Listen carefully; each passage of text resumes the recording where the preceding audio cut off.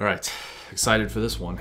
In the next 5 minutes, I'm going to be going over 5 proven ways that you can recover files using a Mac. These are the 5 things that you need to make sure that you do before anything else if you're trying to recover files that you accidentally deleted or formatted from your Mac. So let's go. So, truth be told, there are a lot of things that can happen to your files, right? You delete them, you format your card, something happens to it, right?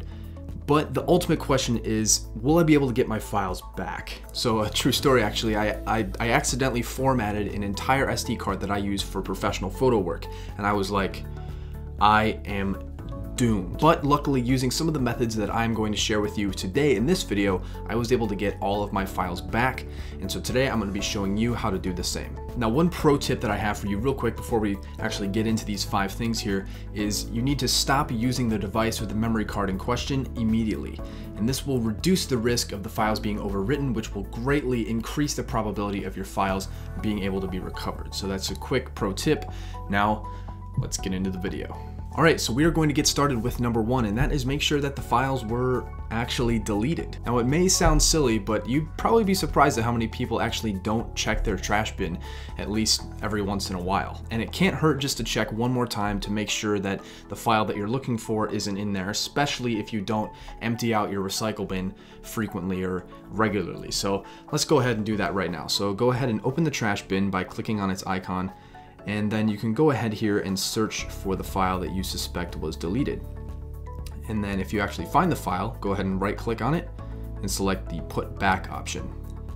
And then you can go ahead and use Finder to verify the file's initial position and the fact that it has been recovered successfully. Okay, so that's an obvious one, right? But let's say that the file wasn't found in the trash bin. Well, the next thing that you can do is actually use Time Machine to get your files back. So Time Machine, for those who don't know, is actually a built-in proprietary disk backup solution that's built into all Mac computers. So to check for a file with Time Machine, just connect the device that contains the Time Machine backup, then go ahead and search and launch Time Machine. Then open a Finder window in the location that you last remember seeing that particular file, and scroll back through Time Machine until the file appears in the Finder window. Now go ahead and select the file and click Restore to recover it. Now, of course, the only and obvious caveat with this is that you had to have enabled Time Machine on your device before the file was actually deleted. And obviously this doesn't happen all the time, especially people that don't use Time Machine.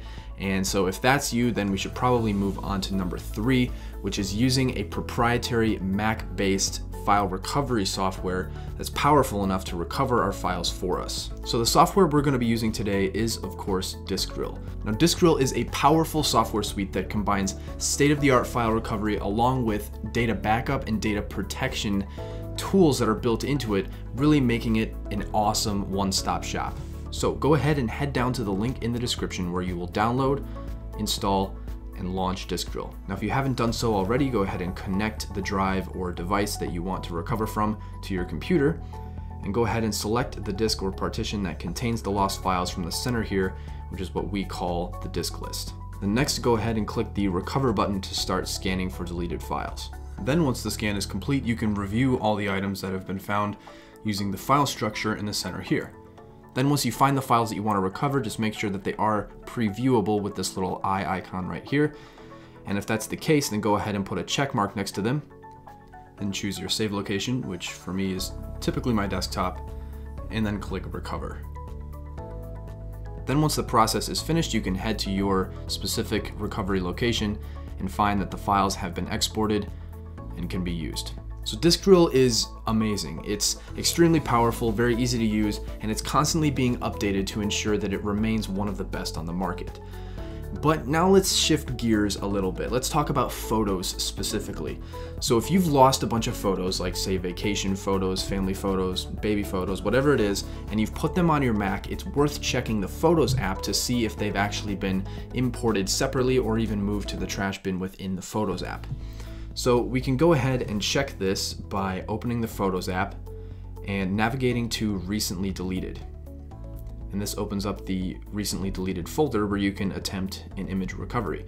So if you find the photos or videos that you want to restore, then just click the Recover button and restore the files to their original location. Now you can also check iTunes for different music and videos and movies and things like that that have been loaded from the iTunes store, and you can simply go and re-download them using the previously purchased tab within iTunes.